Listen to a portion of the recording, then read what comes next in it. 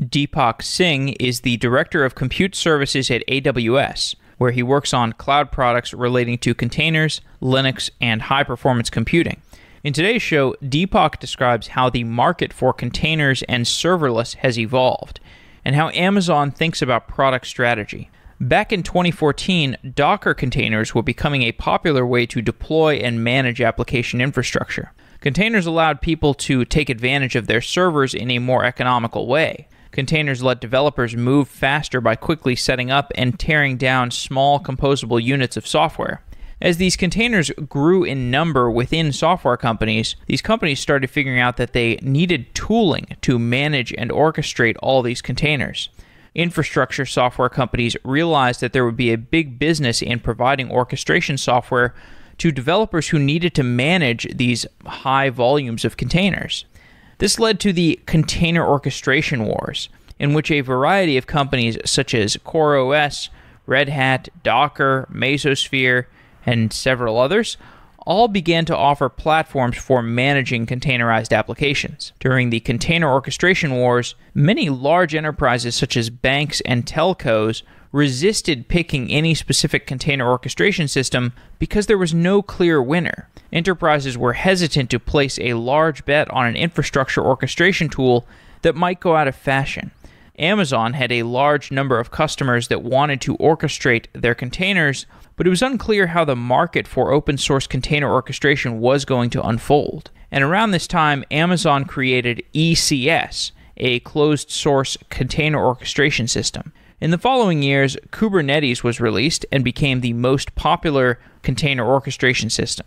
Amazon released EKS, a managed Kubernetes service, and they also released AWS Lambda for running serverless functions and AWS Fargate for spinning up long-lived container instances. Deepak and I discussed the history of containers at Amazon, but we also discussed how developer preferences are changing towards managed services, and how AWS is able to continually build off of its own tools to build higher and higher level services for developers. Software Engineering Daily is looking for sponsors. If you are interested in reaching over 50,000 developers, you can go to softwareengineeringdaily.com/sponsor to find out more. You can send us a message there. We'd love to hear from you. And if you're an engineer working at a company that is marketing to developers, or if you're hiring developers, you can tell your marketing department or your recruiting department about softwareengineeringdaily.com/sponsor. It's one way to help us out, but your listenership is quite enough assistance. Thanks as always for listening, and let's get on with the show.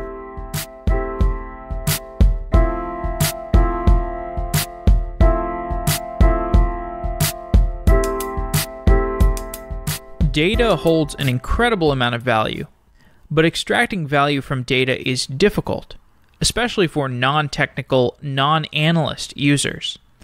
As software builders, you have a unique opportunity to unlock the value of data to users through your product or service. Jaspersoft offers embeddable reports, dashboards, and data visualizations that developers love.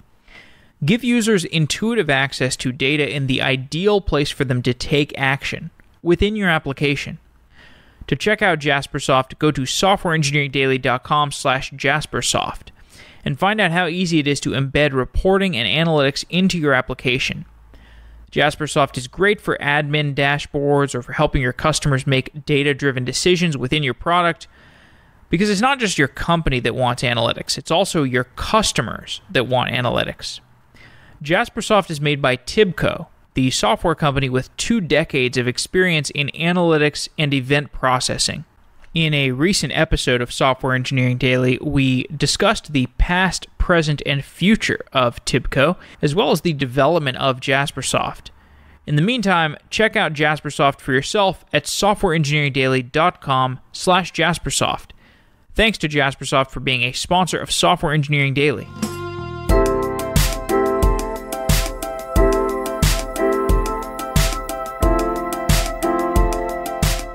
Deepak Singh, you are the Director of Compute Services at Amazon Web Services. Welcome to Software Engineering Daily. Hi, thank you for having me. You've been at AWS for more than 10 years, and you've covered a lot of different areas of Amazon Web Services. Today, you're focused on compute services and containerization. And I'd like to get some historical context for how you see the world of containers today. So when Docker started getting heavily adopted by technology companies, which was maybe 4 years ago, 5 years ago, how did that affect the product strategy at AWS? I think you've heard us say quite often that we like starting off with a customer and working backwards. And it was about, I would say, late 2014 that we started hearing a lot of customers ask us about, could you build us a service to manage Docker? And initially, it was an interesting question. You could run Docker on EC2. But we started digging in and we were trying to figure out what customers wanted to achieve and why. And not surprisingly, it boiled down to a couple of areas. One was, as people scaled the use of Docker up, they were running into the same problems that one would if you were scaling up VMs, except you were scaling much faster. You were writing applications a little differently. And so it gave us a sense of how applications were changing. We'd already seen this with people like Netflix and other customers who were doing many of the same things with things like the JVM. But now you had this other artifact. And it became pretty clear to us that we needed to start thinking about orchestration for containers specifically and containerized applications, and that it wasn't just about managing VMs anymore. So from a strategy perspective, the biggest change was it wasn't enough for us to say, hey, you can run Docker on EC2. We needed to build something first class that was an AWS API. And that's because when people were starting to use Docker, there were a lot of different ways that people were utilizing it. You had Chef and Puppet scripts being written to spin up these containers, and you had this imperative logic, and then you had some systems like Mesos, which helped you with container orchestration. I guess you had the HashiCorp suite of technologies that were helping people set stuff up. But there was certainly a feeling in the containerization community around this time that something was missing, that this was not the end state of containerization. And that's what manifested in the container orchestration wars, these open source container orchestrators that came out like Mesos and eventually Kubernetes. And Amazon didn't pick any of the open source orchestrators until later on, until the EKS, the Kubernetes service, came out. Amazon released ECS, which was not explicitly one of the open source containerization providers. What was the strategy behind that decision, and how were you thinking about the container orchestrator wars? So, 2014 was an interesting time. There wasn't really that much out there. Mesos had some container support, but not that much. There was a, hopscotch of tools out there that people had started building to address the container problem. We did have one thing. Customers had been running on EC2 for a very long time. We had a good sense of what our customers were asking for. Specifically, they wanted a container orchestration system that had first-class integration with things like ALB, with IAM, with security groups, had auto-scaling as a core concept. So for us, the main thing that we set out to do when we built ECS was our customers are asking us for a specific set of things that they want to do. They want to do it in an AWS context. So how can we build a service that is effectively an EC2-like service that gives you many of the same capabilities, but with orchestration as a first-class concept? And that's where ECS came from. And we looked at what was out there at the time, and it became pretty clear that we needed to start from the ground up. Were you able to also look at the needs of internal customers within Amazon? Because obviously you're at AWS, so you have a certain perspective on what developers want because you're just dealing with customers all the time. There are plenty of developers who spin up infrastructure on AWS, but there are also developers within Amazon that are developing applications within the company, and I'm sure some of them were on the bleeding edge and using Docker. Maybe some of them were not. How did the internal use cases for containers contrast with what you were seeing in the customer base of startups and other companies that were using AWS at the time? One of the nice things is we do get the advantage of working with Amazon teams, just like we do with other large customers, and they have their own set of problems. I would say that at the time, it was kind of interesting. We had customers that you would expect, small startups who wanted to run fast. But we also had a bunch of larger companies with established infrastructures who were looking at containers very seriously. And Amazon teams fall into that category. I think what you get out of them is they have very strong notions and expectations around operational excellence. So it was very important for us to have ECS support, scale, and the ability to operate at for an internet scale service right from day one. I think that's where the needs of not just internal teams, but our larger internet customers drove us from the beginning. And when you think about today, how do the challenges of containerization today differ if we're talking about a single developer versus a small startup versus a large enterprise? Because these different tiers of software engineering, they develop or they adopt containers for different reasons. That's right. In fact, that's part of the fun. I think I'll go back to where our customers were when we started and what we see today. I think that'll help answer this question. 3-4 years ago, our customers fell into 2 or 3 categories. There were folks who were using Docker for deployments. That's your classic container use case. I can package up my application, I can put it in a pipeline and use it as an artifact. Very quickly, customers started using containers for batch jobs. That's an easy transition. You're again using it more as an execution system. And it became so popular that we ended up launching a service, AWS Batch, just for that use case. But about a year or so in, what people call microservices today, I always put air quotes around it, basically decoupled applications became the majority of what we saw. And the sophistication and complexity of these applications has continued to evolve. 3 years ago, an application might be 10 services, 20. Now we see some customers with hundreds of services in a single application. But perhaps more recently, what you've started seeing is customers looking at line of business applications, these are enterprises, and trying to figure out where containers fit in. And that's a very different customer, very different use case. So our challenge is, how do we support all of them? And should we? And how do we do that? And much of our roadmap today is trying to figure out how to balance all of these use cases.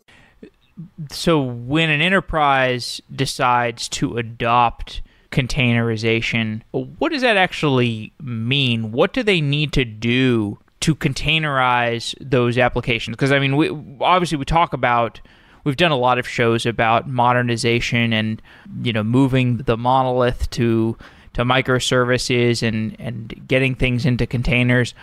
What are the finer points of that migration that are perhaps harder to do than people recognize? What are the things that get glossed over? Quite honestly, I think the number one thing that gets glossed over, and this is thinking about modern applications, is that your container orchestrator is just a piece of the puzzle. You need governance, you need networking, you need policy management. You need a whole ecosystem around it. And I think one of the things that people tend to forget is you do need all of those, and you get married to, here are the features that my container orchestration system has. And that works great to get off the ground. But when you're actually in an enterprise, you have to think about all the other things. So I think that's the number one lesson that people learn when they start off. Some of them luckily will do it from the first day, but many learn it the hard way. I think the second part is there's a class of applications that you probably are not going to convert into a microservice. The person who wrote it may be in a corner office now and barely remembers how to code, or maybe it's just not worth the effort. Question then becomes, can I find all the dependencies and can I safely containerize it so that you can potentially run it on a place like AWS? And we run into that more and more often now. And so what do people, so you're describing the situation where you have this black box service within your enterprise, and maybe the developer who wrote the service is gone. They don't work at the company anymore. There's no tests around this service. It's impossible to update, and yet everybody depends on it. So what are the challenges of modernizing that piece of infrastructure? Yeah, first one is finding dependencies, like what depends on it, how does it depend, what does this app depend on? I think what people have started doing is trying to see if there's a core of the app that they don't have to touch, and then trying to make changes around that application. So anything new, anything that they're writing on top of it is written as a modern application, but this little black box service that's probably best left alone, Once they can figure out the dependencies, they just lock it in and keep it that way. And that's what I see customers doing a lot these days. By dependencies, you mean services that depend on this service. That's correct. Okay. There are a range of ways that people can deploy their containers. People can manage their own Kubernetes cluster. They could do it on bare metal. They could do it on VMs. They could use a container service like ECS. They could use a Kubernetes service like EKS, which have the ECS and EKS have different APIs. They can use standalone containers like you have Fargate. Can you give some mappings between the customer use cases and some of these different container deployment choices? Yeah, the place we start always is if you can use a serverless system, and I'll put Fargate in that category, start there. It significantly reduces the operational overhead, makes things a lot faster. Things like bin packing or how you spread things out, you don't have to worry about that. And really, you shouldn't have to.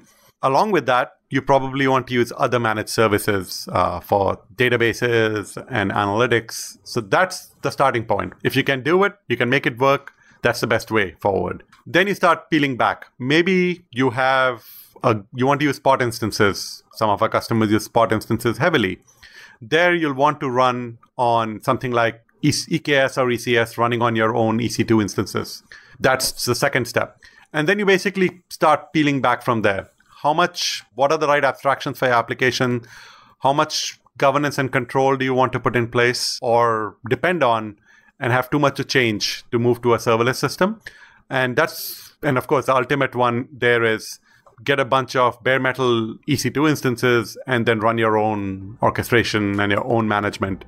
But that's close to unheard of at this point of time.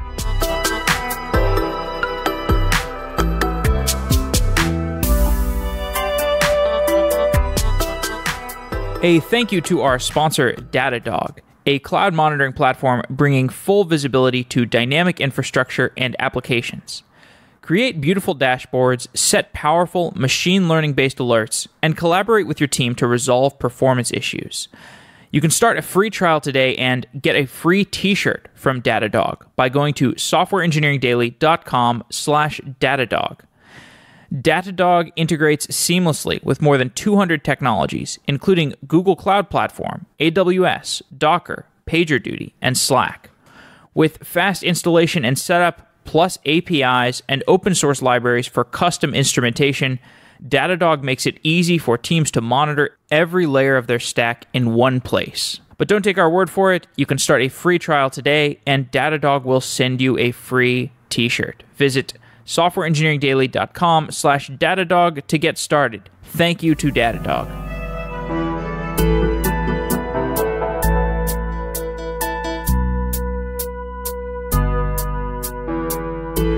What are those use cases where people need spot instances and they need a managed Kubernetes service versus a serverless service like Fargate or like a serverless Lambda function? Yeah, it boils down to economics. Spot instances give you very good pricing. And if you have an app that's not time sensitive, that you can put on a schedule which says, when the price is right, run these applications for me. There's a bunch of our customers who do that.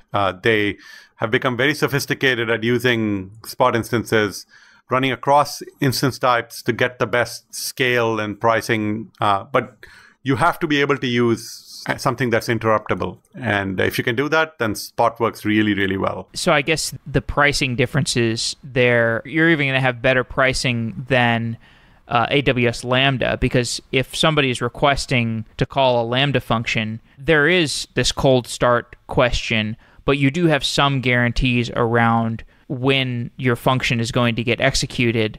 So it's not going to necessarily wait around for off hours and get the absolute best pricing. You're going to, if you execute a AWS Lambda function at peak AWS overall time, then you're going to get worse pricing than Spot instance pricing. Yeah, a different way of saying it is we haven't brought a Spot-like model to Fargate and Lambda yet. While EC2, we have one, and it gives you really good pricing. What about Fargate versus the serverless Lambda functions? How do the use cases between those two options differ? That's probably one of the most fun questions I get to answer. Some of it depends on how your apps are written. If you have an app that was written as a long-running service in, say, JVMs, for example, and you don't want to re-implement it as serverless Lambda functions, which requires some rethinking of your programming model, then Fargate's great. You don't need to change that much. It'll work very much the same way. And that works very well for a lot of customers. There are other customers that may want to write in a language that may not be ideal for Lambda or have services that run forever and ever. Lambda has some specific limitations. But if you can rethink your application as Lambda functions, you can think through the limitations on time. You should absolutely use that as your first choice. It's low friction. You can scale really nicely, operate it really well. So we see customers making those choices. Most often, what we see them do is break their apps up. And some portions of them may be running in Lambda, and some portions of the apps might be running in something like Fargate. I actually operate a service, AWS Batch, which is a mix of API gateway, Lambda functions, and containers. And it works pretty nicely. The ECS service came out before the container orchestration wars were resolved. And I think in retrospect, it actually looks like a pretty good decision because you didn't couple the Amazon container orchestrator strategy to any of the container orchestrators that were duking it out in these container orchestration wars. But then the Kubernetes emerged as the quote-unquote winner of the container orchestration wars, and there was a hunger for a managed Kubernetes service, so you released EKS, which is Amazon's Kubernetes service. Are there market differences between ECS and EKS today? In some ways, all container orchestrators have a core set of functionality that they need to have. But I do think there are some subtle differences. I think the big one is that ECS customers really think about how things work in an AWS environment. They expect ECS to be a regional service. So as a cluster in EKS is a much more specific thing. In Kubernetes, a cluster is a specific entity. While in ECS, a cluster is more of a abstraction. You have a regional endpoint, much the way you have with EC2. But I think the bigger one is if you're used to AWS-style APIs, things working just out of the box with the rest of AWS, and if those are the things that are important to you, ECS works really well for you. While if you like the Kubernetes APIs, you like the Kubernetes model, well, that's why we have EKS. The good news is we have both. And, ECS today has, tens of thousands of customers launching 100,000 of containers every week. And both will keep growing because the container space is just growing so much. So you still see new customers coming on to ECS and choosing that over EKS? Absolutely. I mean, I don't know if they make an explicit choice. If they're coming from EC2, they like the APIs, they're working on AWS, ECS is a very natural fit. The APIs work almost the same way. Your interactions with the rest of AWS are going to work exactly the same way. So you don't have to change your operational model. Makes sense. What are the reasons that you hear people protesting against going all in onto serverless? Because, speaking personally, the kind of applications I build, I want to be as serverless as possible. I want to be as abstracted away from raw infrastructure as possible because I feel like that gives me a lot of leverage. There are other people who feel a little bit uneasy about fully serverless solutions. What are the reasons that those people give? What makes them uncomfortable about serverless? I'll start off by saying something, I won't call it provocative, but something I've observed. In some ways, today's cluster huggers are like server huggers from a decade ago. You get used to your cluster. How do you operate it? How do you reason about it? And you're comfortable with that and you keep it. I think 80% of it is that. Now, you have some abstractions, and with abstractions, you come some trade-offs. In the case of Lambda, you have a time limit. You have to rethink how you program your applications. Fargate's a little easier to reason about, but there might be people who want to tune everything about how their cluster is. They've become really, really good at taking a bunch of big instances and bin packing the living daylights out of them. And for that customer, there may be a reason to stay there. Or there's some compliance reason where the regulator says, I don't understand this serverless thing, you can't do it. So there's probably a bunch of other gray areas, but roughly those. How do you address when people ask you about lock-in, when they're afraid of lock-in to serverless APIs? I'll speak from a Fargate standpoint. I think in the end, what our customers want to do, even EKS customers, where they're using something like Kubernetes, is how can they leverage all the other things that AWS is doing? And one of our biggest tasks is to make sure that we can give them that leverage. Having said that, you're still building either with a programming language or Docker. And very often the first order bit is your deployment pipeline. If you're using Jenkins and that's what your developers see, what's underneath the hood almost doesn't matter. Then it boils down to how much do you want to leverage the capabilities of your cloud provider and what we give you.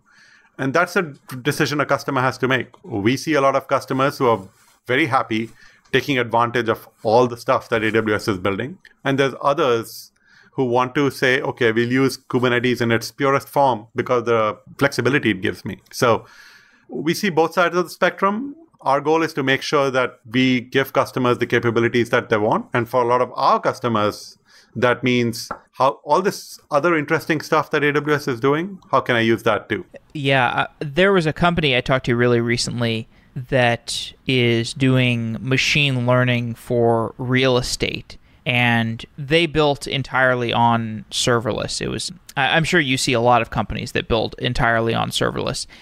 And the speed that they are able to move is significantly faster than what I've seen when people are choosing to manage their own infrastructure. And I mean, for many applications, it's just unquestionable that you're going to be more agile if you really double down and leverage these things like a managed database, a managed queuing system, a managed machine learning system. Are there any kinds of applications that are still quite hard to build while significantly leveraging serverless functions? I find it hard. I mean, obviously, there are probably some, and it depends on the expectations of your applications. If your application expects this big, giant shared storage array, that's going to be a little bit of a challenge. Although but if you're building modern applications and you are delegating state to a managed database or to a managed queue, I really don't see why the vast majority of applications cannot be expressed in something like Lambda or Fargate. Obviously, in some ways, Lambda and Fargate are still young. They'll keep evolving, and we'll give you more capabilities. But for the most part, if you build with a separation of concerns, which is, I would argue, is the way it should be, then there's really no reason why. And when I think about the problems that you need to solve internally to build these serverless systems so that when a customer provisions a Fargate container or a Lambda function, you need to have a container to present to them. As a cloud provider, you have a ton of scheduling challenges to implementing this kind of functionality. Take me inside the process of building scheduling systems for something like Lambda or Fargate. The great news is we got to build EC2. And EC2 is still way larger than anyone running containers on AWS, for example. And the complexity of giving people the right quality of service with things like EBS provisioned IOPS or giving people the right T3 instance with the credit management that it does, that's a very vast space. So I would argue that we've built systems over the last decade that address many of these placement and scheduling challenges, which we then bring into the container side. The difference is the units of work are different. The biggest difference between EC2 and the container world, at least, is in EC2, orchestration is done at the autoscaling level, so at the VM machine level. While on the container side, it's much more application lifecycle oriented with tasks and pods and services. So I think you actually have richer semantics, which make it a slightly less complex problem in many ways, except they're doing it at a much faster rate. But I would argue the systems that we've built are things that have been built as we've learned how to grow EC2 and scale it. And we bring those lessons to things like Fargate and Lambda. And obviously, we learn new lessons along the way, which we bring in. That includes building new backend technologies. The backend data store that ECS uses was built because of all the lessons we learned scaling EC2 and what we needed to manage that. That's a good example of where we learn. And there's many other systems that we've built over the years or rebuilt because we had to take EC2 from where it was 12 years ago to where it is today. That backend data store, is that something that manages the locks on these different container instances and makes sure that these things are not over-provisioned and prevents noisy neighbor problems? Is it things like that? It's basically a data store that monitors all the transactions in a system. In the case of ECS, it's all the transactions in a region across all the clusters and containers tasks that we manage. And it gives us a very good insight into the heat of the system.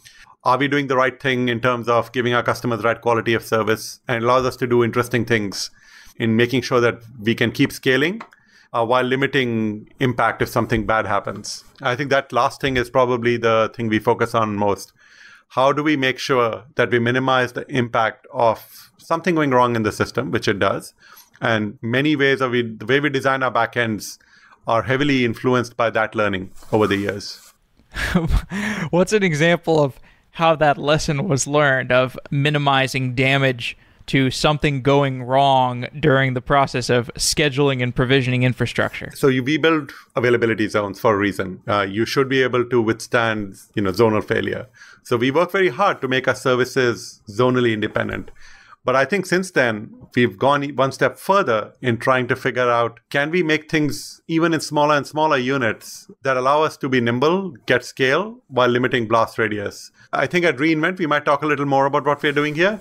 But essentially, it boils down to how do we minimize the impact of, say, an API degrading, and how do we keep it to less than an availability zone even, or maybe just a handful of clusters. And that's kind of what we focus on. This might be out of your purview, but is it a design constraint to have to think through how do we architect these systems so that a system-wide, an AWS-wide failure, a correlated failure between availability zones, for example, is avoided? Is that a design constraint from your point of view? So from a customer standpoint or our standpoint? From your standpoint. So from AWS, when you're architecting these kinds of systems, do you have to think, okay, we cannot have correlated failures of the ECS scheduling infrastructure between different availability zones because the world relies on AWS? Oh, absolutely. Those are the kinds of things we think about a lot. And we keep learning new lessons as we get bigger and things that we can get better on. But that's, I think, what we capture as we build or improve our services. Is what are the lessons we learn? And absolutely, correlated failure is a big one. It's one reason why we keep regions explicitly independent, because some people might want to run across two regions, and having that separation gives them the ability to think about it in a particular way. When you say those regions run independently, because a correlated failure, it's like that could happen because someone pushes out a code change and it rolls out to all the availability zones. Then you have some bug in that code change and it brings everybody down.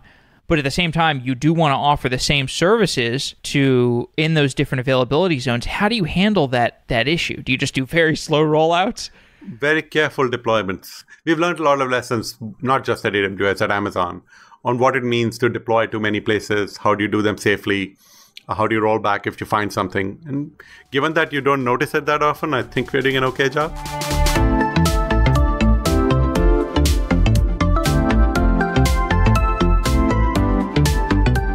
Kubernetes can be difficult. Container networking, storage, disaster recovery, these are issues that you would rather not have to figure out alone. Mesosphere's Kubernetes as a Service provides single-click Kubernetes deployment with simple management, security features, and high availability to make your Kubernetes deployments easy. You can find out more about Mesosphere's Kubernetes as a Service by going to softwareengineeringdaily.com/Mesosphere. Mesosphere's Kubernetes as a Service heals itself when it detects a problem with the state of the cluster. So you don't have to worry about your cluster going down, and they make it easy to install monitoring and logging and other tooling alongside your Kubernetes cluster. With one-click install, there's additional tooling like Prometheus, Linkerd, Jenkins, and any of the services in the service catalog. Mesosphere is built to make multi-cloud, hybrid cloud, and edge computing easier. To find out how Mesosphere's Kubernetes as a service can help you easily deploy Kubernetes, you can check out softwareengineeringdaily.com/Mesosphere, and it would support Software Engineering Daily as well.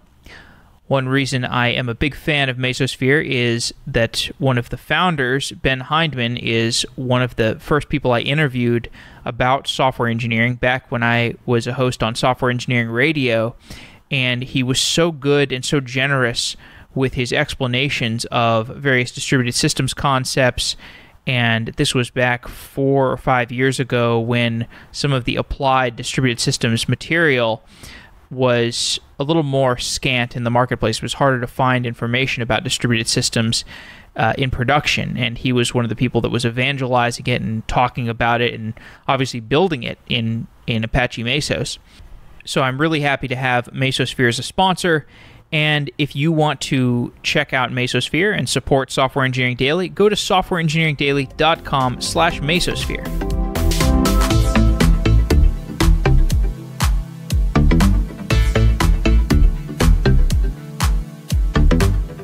So coming back to the scheduling question, when you're talking about the schedulers at the EC2 layer versus scheduling infrastructure at the container layer, you said there are a lot of learnings that you could bring from the EC2 level to the container level. That doesn't surprise me.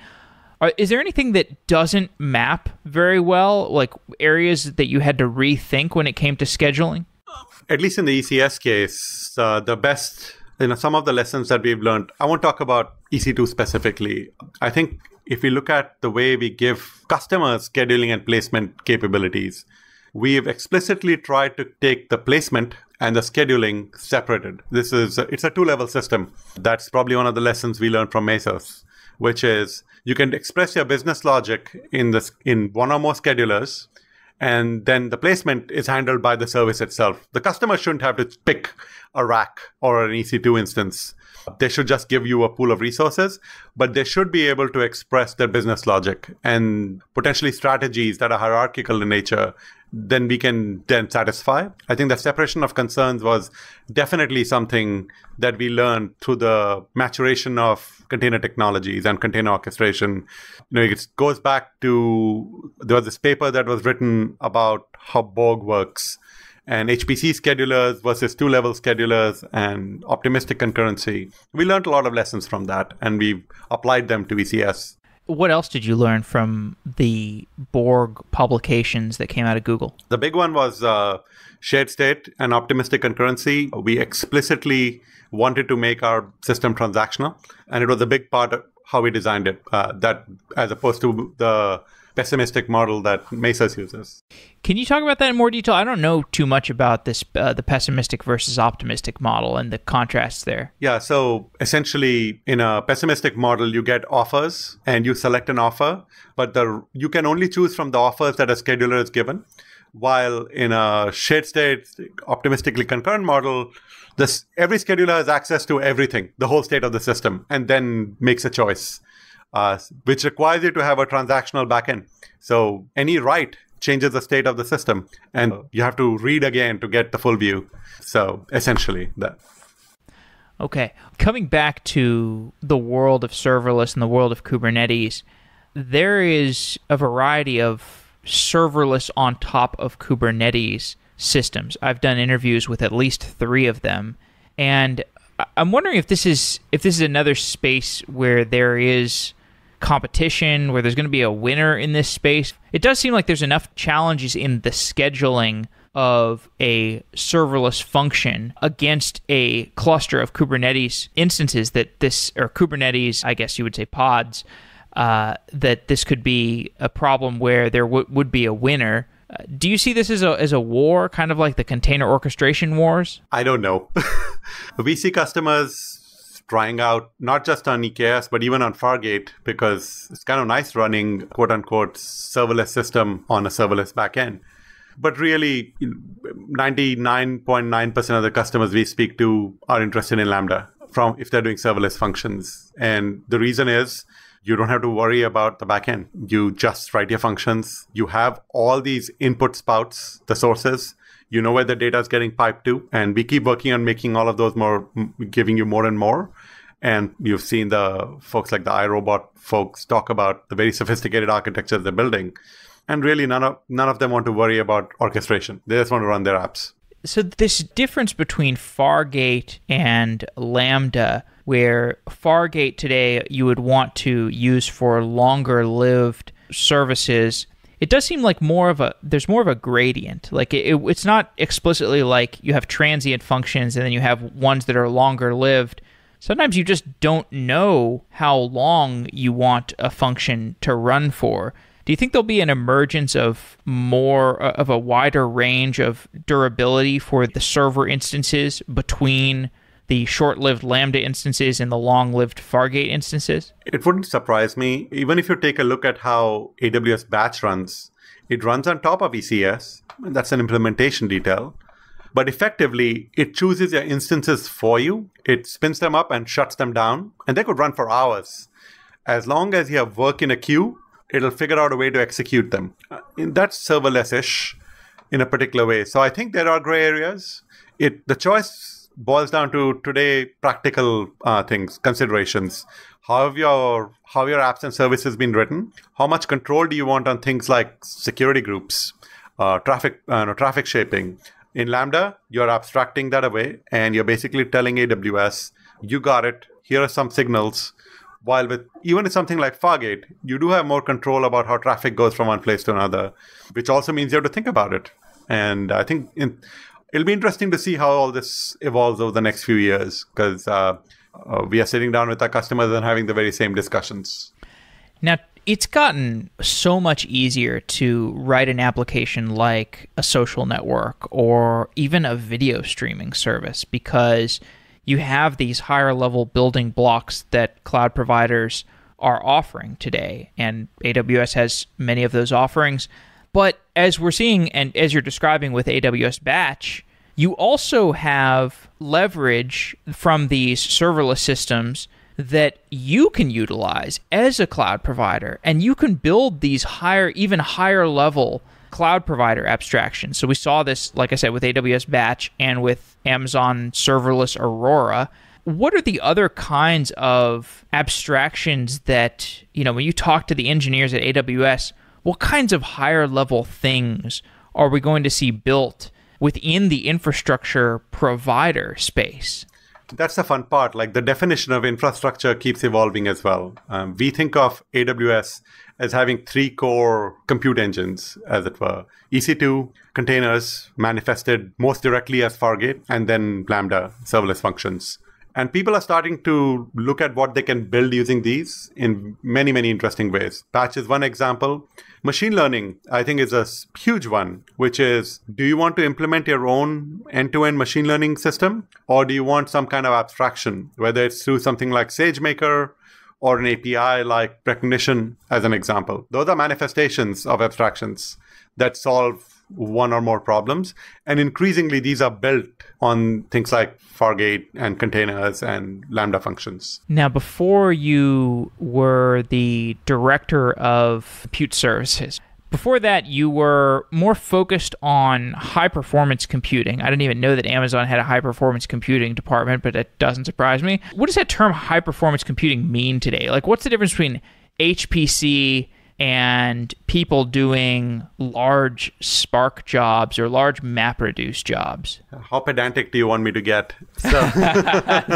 So I come from scientific computing. That's why I've been involved with HPC pretty much all 10 of my years here. And there's a class of people that'll say HPC explicitly means tightly coupled MPI-style applications. And that's reasonable. And when I think of HPC, I mostly think of MPI and other sort of scalable problems where you have to explicitly start thinking about things like parallelism. And how do jobs depend on each other? Are two nodes communicating heavily? And there's grays. HPC is a subset of batch in many ways, at least the way it's implemented.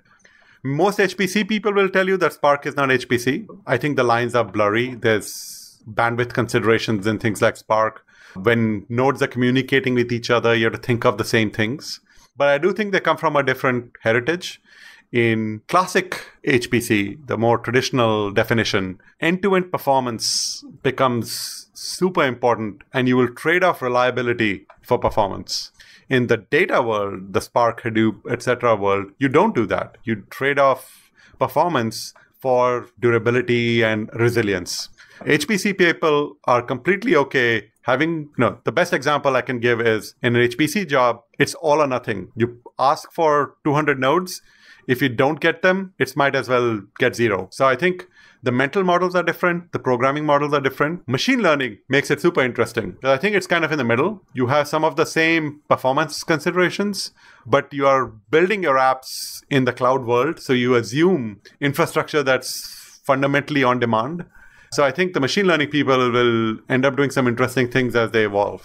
Do you have any perspective on how usage of these different machine learning frameworks versus usage of a system like Spark, like I guess a multi-purpose, resilient distributed data set system differ? Or like, what do you think is? We've talked so much about containers. Tell me what your perspective is on the processing layer, the distributed processing layer. What do you think will unfold in the next couple of years? Oh, fun question. I do see containers being used a lot for machine learning across ECS, EKS, batch, Fargate. Deep learning, machine learning are heavy use cases, and increasingly so. And I think what people are using containers here for is packaging and then the orchestration systems for job distribution. I think there's a class of enterprise data analytics where Spark is still going strong and will keep going strong. But when you're developing frameworks like TensorFlow, MXNet, PyTorch, all of these, I think in the ML space, at least, and I'm not deep in seeing what people do, at least for my customer base on the container side and the HPC side, we see a ton of interest in all these ML DL frameworks. But I also know there's a whole bunch of people doing Spark ML and Spark Analytics in the bioinformatics space, which is where I used to be before I came to Amazon. Spark is super popular, so it's not going away anytime soon.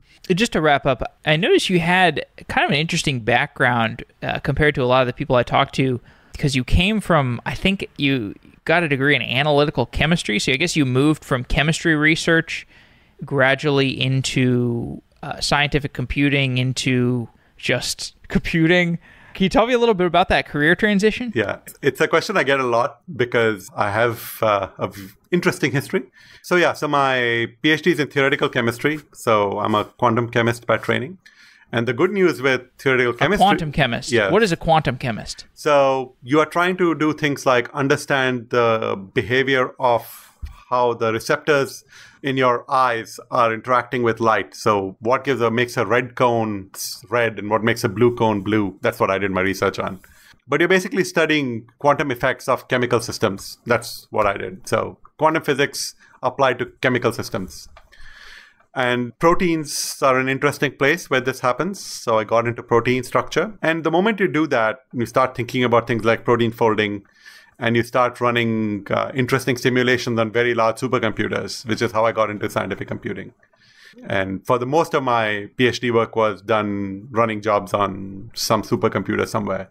And when I started working, it was building the software that one you would use to do drug design and protein folding, etc. So I've always been at this intersection of computers and software, and then somehow ended up at AWS. Started off in the HPC scientific computing space, but once you get involved with all the fun stuff we are doing here, I got sucked in completely into infrastructure. I guess just to wrap up, maybe we could blend those two subjects: the chemistry side of things, the drug simulation side of things. Maybe if you have perspective on quantum computing, but I haven't done a show on kind of the drug modeling or the biomodeling space very much. Are there any bottlenecks in data processing that are kind of gating some of these developments in chemistry or biology that we would be able to get if we just had the compute resources to simulate them? I think in some ways, GPUs have made a huge impact. The kind of computing you can do with GPUs is super interesting, especially in the bioinformatics space. There are other spaces where we are seeing the same impact. I think the biggest problem in chemistry is a lot of the codes are really old because they were written in the 70s and the 80s. In bioinformatics, which is much newer, you're much more easily able to take advantage of things like AWS because your applications tend to be written in a more modern way. They tend to be easier physics problems, quite honestly. And you can apply things like learning and machine learning and statistical approaches. So they're more cloud friendly. But I think a lot of that is they started getting written in the 21st century. While in chemistry, the physics is difficult in many ways, but also the codes are much older. So there's a little bit of a transition. But realistically, as long as you can provide the right type of infrastructure and the applications work, more is always good. Smarter is also better. Okay, Deepak. Well, thank you for being so generous with your time. It's been really great talking to you. No, appreciate it. It was a fun conversation. DigitalOcean is a reliable, easy-to-use cloud provider. I've used DigitalOcean for years, whenever I want to get an application off the ground quickly. And I've always loved the focus on user experience, the great documentation, and the simple user interface. More and more people are finding out about DigitalOcean and realizing that DigitalOcean is perfect for their application workloads. This year, DigitalOcean is making that even easier with new node types. A $15 flexible droplet that can mix and match different configurations of CPU and RAM to get the perfect amount of resources for your application. There are also CPU-optimized droplets, perfect for highly active front-end servers or CI/CD workloads. And running on the cloud can get expensive, which is why DigitalOcean makes it easy to choose the right size instance. And the prices on standard instances have gone down too. You can check out all their new deals by going to do.co/sedaily. And as a bonus to our listeners, you will get $100 in credit to use over 60 days. That's a lot of money to experiment with. You can make $100 go pretty far on DigitalOcean. You can use the credit for hosting or infrastructure, and that includes load balancers, object storage. DigitalOcean Spaces is a great new product that provides object storage. And, of course, computation. Get your free $100 credit at do.co/sedaily.